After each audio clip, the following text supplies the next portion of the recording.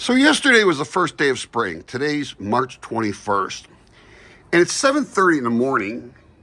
And it's 55 degrees out. We have our pool covered, but we were swimming in that 2 days ago. And we are running this big pool heater, 127,000 BTU heat pump, all electric, during the day from about 9:30, 10 o'clock till about 3:30, 4 o'clock. And then we run this 24 hours a day. 12 hours a day, we run that on solar and 12 hours on grid. So it's costing us about $1 a day to run that overnight. And it's 87 degrees right now, the pool temperature, and it's 89 degrees going in. Now, when we fire that up in a couple of hours, we'll be able to get about a 12 to 14 degree pool temperature water difference from the water going into the big one. By the time it comes out of the small one, it'll be like 12 to 14 degree difference. And that can heat it up really quick. We're gonna be in the high 70s, low 80s today. And in 3 days, we'll be 95 in March. So it's perfect. The nice thing, this has been heating up for about 4 weeks now. So the ground around the pool is heated up, so I'm not losing as much overnight. I only lost 2 degrees last night by running that little pool heater. That's a 17,000 BTU, 120 volt pool heater. So that kept me, I was at 89, 90 degrees, and I think I'm 87, 88 right now. So it really does a good job keeping the pool water temperature up overnight when it's dropping down in the 40s and 50s. I mean, it's a big difference. So we are running it with all these solar panels. There's 8 over there, 8 over there, 10 on top of that, 24 over here. There's 12 over on the shed, 8 on the other side. And then over on this pergola, there's 14 solar panels, 14 or 16 solar panels. So we fire that thing up, that big one up at 9:30, 10 o'clock.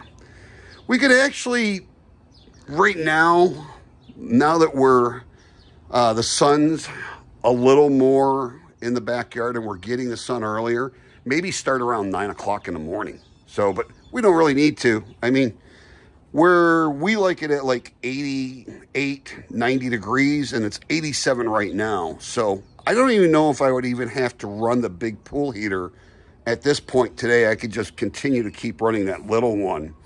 But if I wanted to run the big pool heater today, I could go from 87 to about 99 or 100 degrees if I wanted to get it that hot in the water. But I mean, that's, once you get that going for a couple of weeks and you get the ground around the pool warmed up, you don't lose that much overnight. But the first week or two, you'll lose like 10 degrees overnight, even with the pool cover on. That's why I started running that pool heater overnight. So I'm only running for 12 hours, and it's like $1 a day to run that. So, and I'm only going to run that maybe for another week or two. So I'm not going to run it every single night, just to get the pool to the temperature. Now that we're going to be hot during the day in the 80s and 90s, I'll be able to use the pool cover to heat the pool now, because right now I'm like half to 2/3 of the pool is in sun during the middle part to late part of the day. I get more sun on the pool the later part in the day. Right now you can see the sun's rising and I'm getting full sun on the pool, but it's not heating it up. But by the end of the day, the sun will be over here, and most of this, like 3/4 of the pool, will be in the sun. So it'll keep it warm. So it's pretty nice to be able to get in the pool like 2 months earlier than everybody else. But now that we have more inverters, more battery, more solar, we're going to try and keep the pool heated. Starting in September, October, we'll start heating the pool because the nighttime temperatures will drop quickly in October overnight. And if we can keep it heated, it's not going to be that big of a deal. We added more solar this year that we didn't have last year. And we went with We replaced 250 watt poly panels with 330 watt mono panels and even some bifacials. So we have 10 bifacials over here, 400 watt to 500 watt. We have 400 watt, 8 of those, 400 watts over on the side. And then we replaced the 250 watt up there. I think we have 16 up there, 14 or 16 panels. They used to be 250, now they're like 325, 350 watts. So we have more solar coming in. And then we have solar on top of here that in the middle of the summertime, we can pick up another 4,000 watts up on top of here. If we wanted to run the solar over on this area here, we could pick up 6,000 watts of solar, and those are 250 watt polys on there.